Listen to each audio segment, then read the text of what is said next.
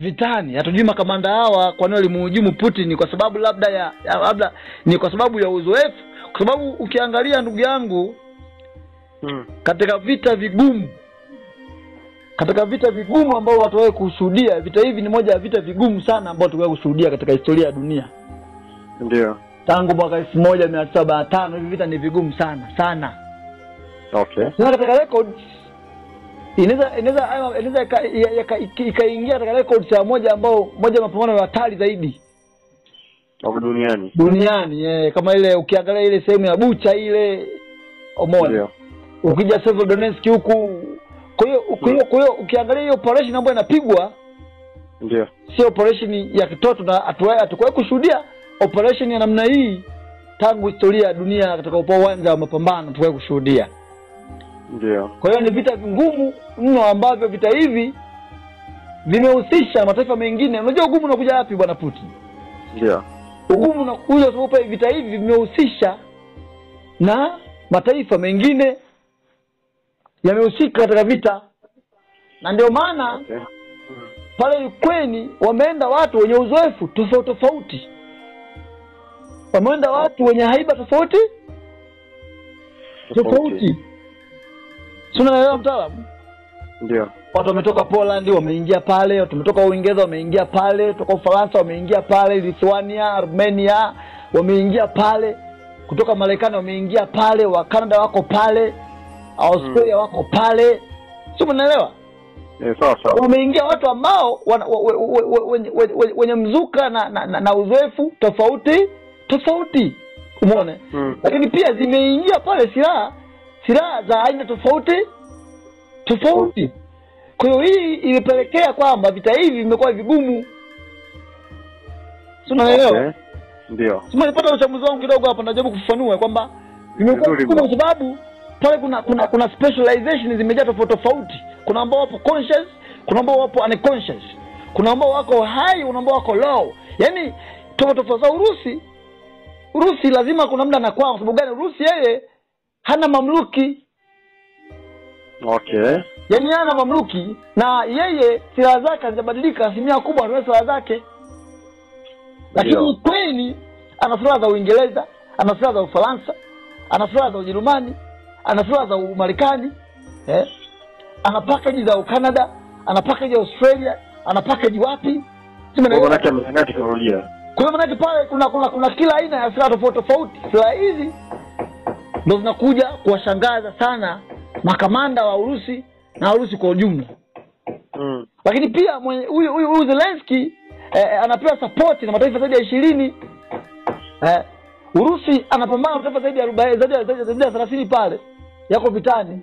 Kwa lazima vita hivi vinakuwa ni vigumu sana kwake, mbali na ubora wake wote ambao nao, lakini unaona kabisa wazi kuna sehemu Putin anayumba, kuna sehemu anasonga, kuna sehemu anayumba.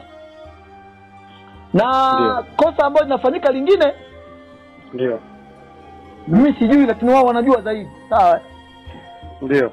Ninajaribu kuangalia kwamba unakuta watu mwingine unakuta kwa mfano Urusi analinda ile mipaka ile na mipaka yake. Adui anagonga. Sio umeelewa? Okay. Yaani ile wazo la Putin kwamba anatakiwa aongeze maeneo kama kilomita 50 hivi ni wazo zuri mno. Kama Urusi anatakiwa aende mbele, aongeze maeneo, yani mipaka, yani yeye aende mbele zaidi. Okay. Kwa ajili ya ulinzi. Sasa hivi adui yuko mlangoni. Yaani sasa hivi adui yuko mlangoni. Na ndio maana mimi mwanzo nilisema hivi. Sijajua kwa nini lakini. Sijajua ni kwa nini. Yaani mpaka sasa hivi sijajua ni kwa nini. Kwani Putin aliamua kuiachia Kyiv. Okay. Na kwenye audio yangu ya hiyo siku Kyiv imechukuliwa, nilielezea kwamba Kyiv ni sehemu muhimu sana kwa ushindi wa Putin. Na nikaandika makala kwamba ushindi wa Urusi uko mikononi mwa Kyiv, usalama wa Urusi upo mikononi mwa Kyiv. Niliandika makala. Kwa sababu Kyiv hiyo inashia mpaka na Urusi wenye urefu wa kilomita 1000 hivi. Mpaka mkubwa sana. Tumeelewa ndugu yangu? Kwa hiyo sasa yeye ameachia Kyiv, akaomba Warusi wote waingie Urusi. Warusi wengi wanaishi Kivu wameingia Urusi wote. Kwa hiyo sehemu ya Kivu wakazi wengi hawapo. Ni majumba tu magofu, wengi wameondoka wameingia. Waliingia Urusi, walivuka mpaka, walitangaziwa kabla. Okay. Wakavuka nini? Kwa wale wamekuja Kivu, wamekuta Kivu ni empty tu. The dead of the land of the dead. Yaani hali ya wafu. Ndio. Wakawa wanapita penya kirahisi. Lakini unapo Kivu imepakana na Donibase. Kivu imepakana na Luhansk. Kwa akichukua Kivu maana Luhansk hii hapa. Sio umeelewa? Kwenda wale sio kuchukua kuvamia ama kulipoa ama kupiga Luhansk. Kwa maana Urusi changamoto sababu gani? Atakuwa maana ile Donibase yote ile. Ndio. Haiwezi kuwa salama as long as adui yuko pale Kivu. Kwa usalama wa Urusi, usalama wa Urusi ni kurudisha majimbo ambayo yamechukuliwa. Na ndio mpango ambao upo. Na ndio mpango wa Ramadhani Kadyrov. Okay. Haijalishi itachukua muda gani, lakini mpango uliopo ni kurudisha Kivu yote kurudisha. Yote ndio usalama wale majimbo. Lakini hicho kitu ni kwamba tunaona kwamba sasa hivi sio leo wala kesho. Okay. Tumemwona huyu jamaa yeye kwa baada ya wiki 2 wiki 3 ana gain status, ana gain momentum. Anaongeza maeneo. Sio umeelewa? Ndio. Sasa ukiangalia kama kwa baada ya wiki 2 anaongeza maeneo, maana ni kwamba Urusi anasema unajua kama wale wanajeshi 300,000 wapo training. Wapo training. Hajaingiza bado wanapoko training, wanapiga kuna kama wiki 2 wiki 3 hivi au mwezi mmoja wako training, wali refresh ndio. Maana wewe kupeleka mtu ambaye alikuwa mtaani amekaa tu umpeke vitani. Ndio. Ni ngumu, lazima apate tizi kidogo la kufa mtu. La haraka la kufa mtu ndio waende front. Kwa hiyo ni wazi kwamba ninachokiona. Ndio. Putin amerudi nyuma kidogo. Mambo ya kuipokea hiyo na nini kwa kobize masherehe kuidhinisha na nini wameshamaliza sasa kila kitu. Ndio. Washamaliza sherehe zote. Kwa sasa hivi sasa macho yote yanaenda vitani. Kuna mtu mmoja naye alisema kwamba anategemea kuanzia tarehe 10 mpaka 15 mabadiliko yote yakatokea Urusi kwa chicha zake, na wanasema pia kachukua mzigo kutoka sehemu mbali naye ameenda kuchanganya silaha. Anachanganya silaha. Mimi nasema hivi. Aliyemsaidia pakubwa. Ndio. Aliyemsaidia pakubwa Iran ashukuriwe sana Iran.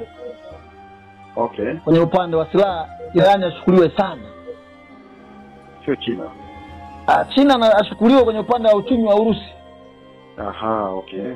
Yeye ndo amesababisha Urusi haijayumba paka pale ilipo. Uchumi umeyumba kwa 12% tu. 12 tu. Okay. Wakati mwenzake huku yupo kwenye 37 mpaka 50. Ndio. Ukraine. Kwa hiyo India, China walichofanya wao ni kulinda uchumi wa Urusi. Ndio. Wakamuingiza mafuta, wakamuingiza gesi, wakamuingiza nafaka, wakamuingiza madini ya uranium, dhahabu, wakadabo. Okay.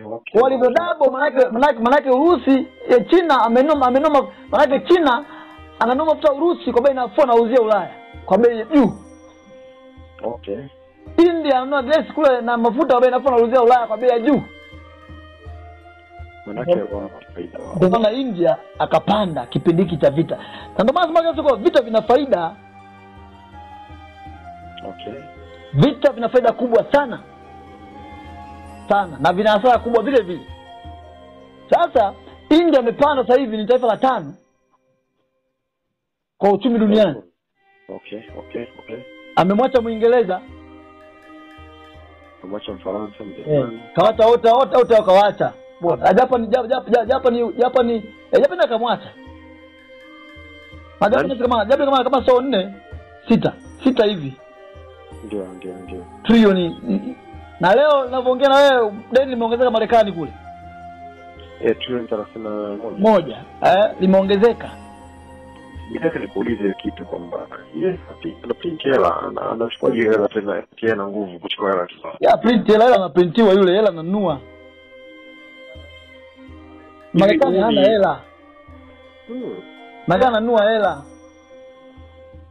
Okay. Kampuni kubwa ya uchapishaji wa pesa, Federal Reserve, iko chini ya Wayahudi. Aha, okay. Katika kila pesa na design ile pesa ni Myahudi. Aha, okay. Mwasisi wa hizi pesa ni Myahudi. Ndio. Benki ya kwanza duniani kaanza Myahudi, England, Bank of England ni Myahudi. Benki ya kwanza Ujerumani ni ya Myahudi. Benki ya kwanza Ufaransa ni ya Myahudi. Benki ya kwanza Marekani ni ya Myahudi. Kwa hiyo anaye zile dola wanachapisha na wanawauzia Marekani. Katika kila dola kuna percent wanachukua Wayahudi pale. Kwa unaona yeye hata kiprint ananunua.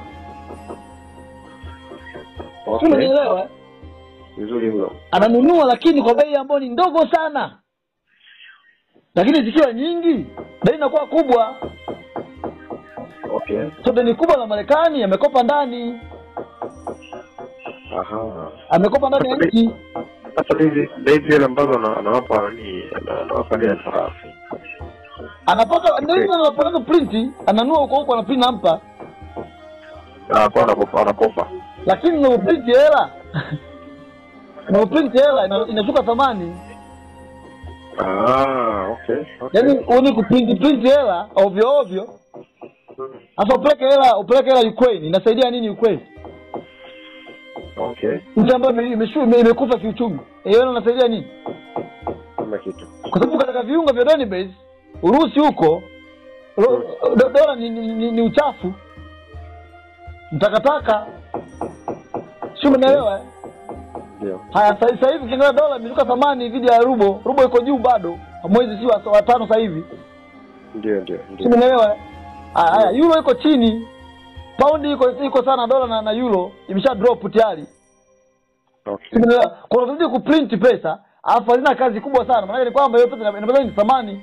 Na maana dola imekuwa ni strong, haijapanda haijashuka, imebaki hapo ambapo ni hasara kwa taifa la Marekani. Pesa ikikuwa strong,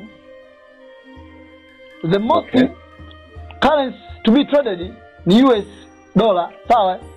Ndio. Lakini imekuwa ni strong, haijahama, iko pale. Ndio. Haijapanda haijashuka, ambapo ni hasara kwa taifa. Pesa inapokuwa strong inaua uchumi wa nchi. Okay. Wafanyabiashara wanaingia hasara. Umeelewa? Ndio. Mambo ya kiuchumi kidogo hayo ndugu yangu. Okay. Kuna bidii unapotaka pesa ikiwa strong inatokea ina change kidogo, inashuka na panda. Kukiwa na change inapanda inashuka. Wafanyabiashara wanapiga hela, ikipanda wanafaidika, ikishuka unaambia wanafilisika vile. Okay. Ni kama unaona mambo ya cryptocurrency ya mtandaoni huko. Mambo Bitcoin, Binance. Ndio. Umeona kesho. Zile zikipanda watu wanatajirika. Ikishuka thamani watu wanafilisika vile. Okay. Kuna dola vile iko vizuri, ipo bado imeshuka, inanunulika kirahisi. Okay. Sio unaelewa? Ikiwa strong hata huko Bongo sisi inabidi tuwe na hela nyingi zaidi ili tuchange ili tupate hela dola. Ni kweli. Ambapo tukiwa hela nyingi, kwa ukiangalia imedrop thamani. Na ni nusu hiyo imekwisha ka drop. Kwa hiyo ndugu yangu ni wazi kwamba mimi naona wazi kwamba tunakoelekea sasa tunaelekea kwenye awamu ya mwisho ya vita.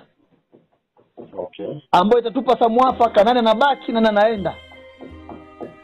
Kuanzia Itapigwa ambushi kubwa. Ndio. Kama 3-4 hivi kubwa. Ambushi kubwa. Kama 3 au 4 tapigwa. Zikipigwa hizo sasa ndio tutajua nani kasonga, nani karudi. Ambushi kubwa 4. Okay. Ukraine akisogea zaidi huku mbele huku inakuwa inaumia vigumu Urusi kukomboa majimbo yake. Okay. Kwa Urusi ndio kupiga ambushi kubwa 3 za mwisho ili ambushi jamani. Amrudishe nyuma, zaidi anataka amrudishe nyuma, hamna kingine. Upiga ambushi mmoja, operation moja hatari kama kilomita 30-40 hivi, rudi nyuma. Ndio. Afuate ngome. Na ni kwamba Marekani yeye anazidi tu kumsaidia, lakini kifupi ni kwamba Zelensk hana jeshi lile linalotakiwa. Wanaopigana pale sasa hivi sio wanajeshi wake tena, ni mamluki. Yes. Na Marekani ndio wako pale. Kwa sababu baadhi ya vifaru, baadhi ya madege, baadhi ya silaha inabidi mtu awe trained kwa mwezi mzima, mwaka mzima. Okay. Kwa hiyo ni wazi kwamba bado Urusi sasa kuanzia sema hata hivyo mashambulizi mapya yameanza jana usiku. Yes.